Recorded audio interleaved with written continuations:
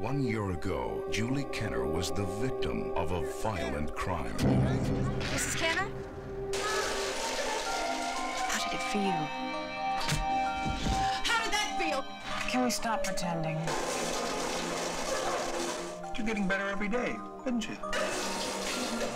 Did you ever want to just change your life? It's not as difficult as you might imagine. With some simple research, some people have been able to slip through the system and assume the identities of deceased individuals and back them up with legitimate documentation. Now I just need some ID, Miss King.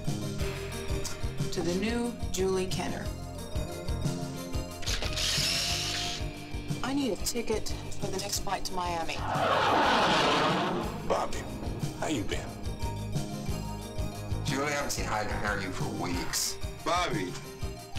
I've told you once, I've told you 1,000 times, I do not want a gun in the house. Yelling, I don't even know what happened. But how do you really know who you're dealing with? She appears to be a 30-year-old woman from the Miami area. How do you ever know?